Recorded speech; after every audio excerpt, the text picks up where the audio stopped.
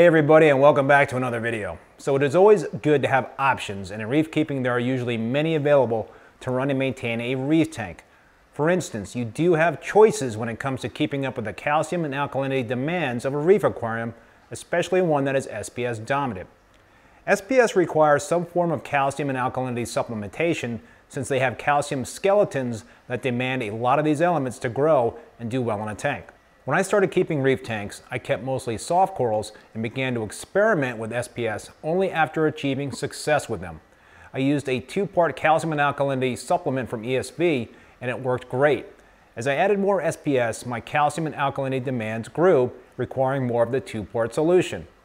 Cost can be a downside when using certain 2-part solutions for tanks requiring a lot of calcium and alkalinity supplementation, but some SPS enthusiasts swear by it since it is a ready-made and simple to use solution. You will need to calculate the amounts needed and add them manually or via an automated doser such as this one by GHL. A calcium reactor is another popular option. How do they work? Tank water is fed into a chamber that is filled with carbonate media. Carbon dioxide is then injected, causing the media to dissolve. The byproduct of this reaction is a liquid effluent that has a high concentration of calcium and alkalinity, which is dripped back into the sump or tank. The pH of the effluent coming out of a calcium reactor is low, so sometimes it is necessary to boost the pH. One way to do this is to use a Kalk reactor. Kalk is short for Kalkwasser, a German term for lime water. It is a highly concentrated solution of calcium hydroxide in water with a high pH of 12+. It is typically used to augment calcium and maintain high pH levels in reef aquariums. With a Kalk reactor, you can place a large amount of Kalkwasser in a chamber and run auto top-off water through the reactor. This will yield a super saturated solution of Kalkwasser that will have a higher pH. The concentration of the solution dripped back into the tank can be regulated with a stirrer or a pump attached to the reactor. The more times the solution is mixed, the higher the concentration of the solution, resulting in a higher pH. Another option to increase the pH when using a calcium reactor is to use a unit with a second chamber. A second chamber can help by removing some of the dissolved CO2 and also increase the calcium carbonate concentration because of the longer contact time with the media. I have had a lot of success using a dual chamber calcium reactor in conjunction with a Kalk reactor on my tanks, although I have also achieved great results using 2-part, the method I'm currently using for my 187-gallon tank. So which method of calcium and alkalinity supplementation do I prefer?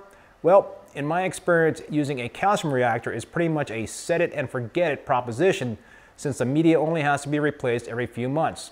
And a large CO2 canister can last even longer. But using a Kalk reactor does add to the maintenance, although there are some products out there such as Brightwell's Boost pH Plus that can make it easier to elevate pH. With a calcium reactor, you should also dose some additional minor trace elements with a product such as this one from Triton. I do like the precision when dosing 2-part and the higher pH, but as I mentioned before, it can be costly if you have a lot of corals like I do in my 187-gallon tank. So to answer my question, I like both methods. It just depends on the circumstances. No matter which path is taken, it is critical to be diligent and test calcium and alkalinity levels on a regular basis. Calcium in reef aquariums should be kept between 380 and 450 parts per million, while alkalinity should be in the 7 to 11 DKH range. Alkalinity is certainly more important, so I recommend keeping a keen eye on it to keep it stable in order to avoid any large swings and subsequent fading or burnt tips on SPS. My tanks do well between 8 to 9 DKH, so that is my target range. Finally, consider using a device such as GHL's KH Director, which can monitor and even control the amount of alkalinity being added to a tank via a doser or calcium reactor.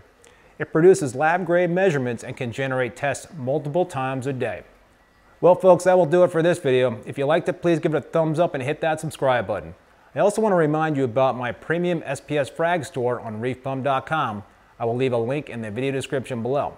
I will also leave links for my equipment store. I do sell GHL, Royal Exclusiv, and Bellum equipment. Many of these products I do use personally on my tanks. And lastly, if you are interested, I do offer an online reef keeping master class which focuses on SPS dominant reefs. Hey, I really appreciate the view. Until next time, be safe and be well. Later.